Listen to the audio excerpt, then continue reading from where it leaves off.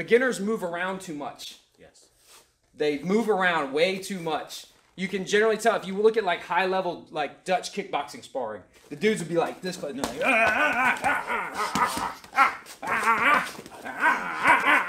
you know, they're standing right there. But beginners, I see this a lot when a new little guy's like, hey, I'm having trouble closing the distance with my sparring partners. He's likely sparring with other beginners. So he's moving in, trying to get him, and the dude is like, and he'll move like this way, and he'll run, and then the guy will run away, and then he moves forward, the guy runs away, and they just throw 1 or 2 shots and then run. One or both of them, or worse, like we talked about in the going backwards video, I try to make my way in, I eat a jab, right? Boom, and then I bail out and run away because I got touched one time. If they're running, let them run. Before we go any further, I need to address, when we have gloves and shin guards and stuff, we're doing sport-based techniques and strategies for your sparring or MMA or boxing or kickboxing, Muay Thai, whatever. When I say never go backwards, and they're like, yeah, right, tell that Israel Adesanya, he fights going backwards. I'm like, he's not a beginner struggling to figure out why he's not having success in sparring. We were identifying a common mistake that beginners make. They go backwards too much. Then we even do the video, like, here's some ways that you can fight backwards. And they're like, yeah, right, you'll get knocked out going backwards. Like, so you can't win. But what if they go backwards? Pretend for an instant that you're down at the scrubby end of the mat and all the pros are down there, right? That happens in a lot of gyms. Yeah. And the guy's running from you. You don't have ropes, you don't have a cage, you don't have a wall, you have kind of sort of artificial barriers that new guys often don't respect. So if you go to move, we are not going to chase him. If he circles off that way, right? I'm just gonna turn, and look how dumb he looks. You know what I mean? Look how stupid he looks. He ran all the way over there and I didn't chase him. So then I'm gonna stand right here. And you bring your ass back over here, right? And now I'm gonna come in, pressure you again, run away again. Run away again. Look how clownish that looks, and you think, well, that would never happen. Try it. Try it on a taller beginner to intermediate. Watch what happens. You pressure him, he starts trying to get away from you or whatever, and you just do like this. Start moving sideways.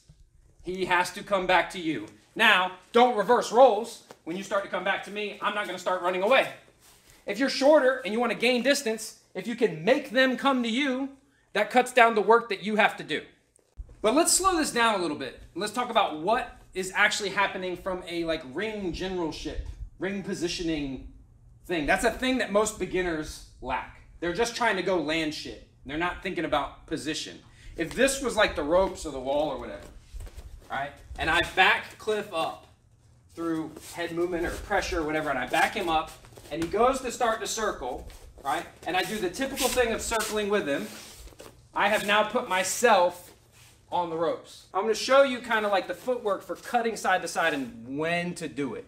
If he's moving side to side, I'm going to create kind of like an arc. If he runs this way, I arc away and come in to pressure him. He'll run that way. I move out a little bit and then back in. It's just like playing defense in any sport, right? If I'm trying to block you, like if you're trying to get past me with a ball or whatever, and I run right up to you, he can get around me. I have to give him enough space to mess up, to kind of communicate to me which way he wants to go. If I give him a little space, I know which way he's going to go, and I can kind of corral him in. If he moves away from me, I'm still going to go side to side, but I'm going to eat up that real estate. So if you move that way, I'm going to stay just outside of range. Now go back this way. I stay just outside of range. You do need to know how to circle, though, for when they come forward or you think they're going to escape anyway. Then we need to start adjusting our circle. But now, freeze in this moment. The big mistake people make is they'll continue to go this way and not start cutting this way. Let's look at this one again, because I think this is important. I think this is a little detail that a lot of people miss. Let's go this way this time, so that they can see it. If he comes forward and I don't think I can cut him off or push him back with my punches or kicks or whatever, start coming forward, and I do need to circle.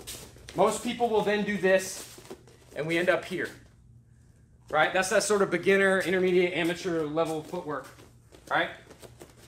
Watch this carefully. If he does come forward and I decide to circle, we get to here, I still have the middle. That's sort of me still winning. I need to change my footwork to start matching with him and putting him back. Now think about going the other way, right? And now I track with him. Don't just follow him as he circles, because you will find yourself on the ropes. One drill we do in here, like when we have, you know, small groups, is we'll use the bags as a reference point to kind of help a person learn like which way they should be going. So like I'll give Cliff a 1, 2, and I have to move out and then back in. And this, you know why people don't like to do this? Because it's exhausting. Yeah. It's exhausting. They want to do this. This is that sort of amateurish way to move around. Yeah. This is exhausting. This is much easier. That's why people like to circle. And they circle and circle and circle. All right? Give them the bop, bop. Move with him. And come bop, bop. Sending him back in every time he tries to come out. Now, if you want more fitness tips, self-defense techniques, gear reviews, as well as concepts and principles that make you hard to hurt, make sure you subscribe and turn on notifications.